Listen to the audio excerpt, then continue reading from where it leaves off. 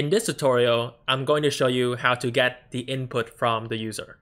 So let's say we want the user to enter in their name. The function to do that is called input. And let's tell the user, please enter your name, and then print out the name.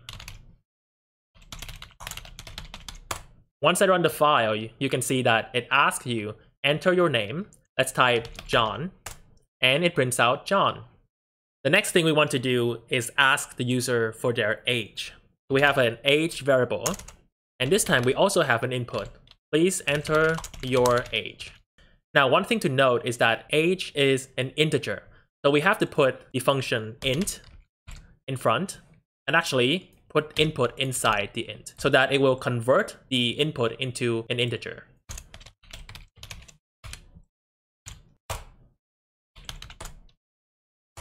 And as you can see, we now have both John and 20 as his age. So you might be wondering, what happens if we remove the int? Now let's try that.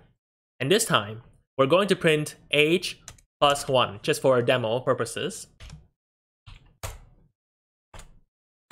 If we run the file, you can see that there's actually an error because it cannot execute age plus 1.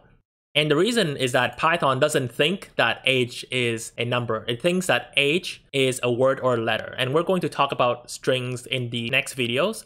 But to fix this error, you have to tell Python that we want an integer as an input.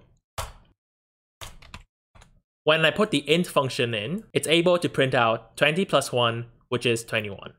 There's one more thing I want to show you about the input, which is getting a decimal instead of an integer.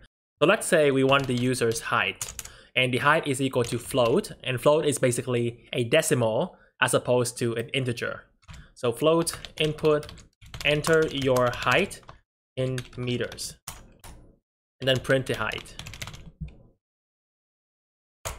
So we have John, and the age is 20, and height is 1.9, for instance. So there we go, that's all about the input, and in the next video we will talk about strings, booleans, and data types.